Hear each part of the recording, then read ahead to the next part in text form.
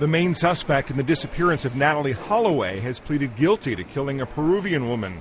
24-year-old Joran pleaded guilty to killing 21-year-old Stephanie Flores in 2010. Sí, me quieres coger a mi confesión anticipada. The killing happened 5 years to the day of the disappearance of Holloway, an American teenager.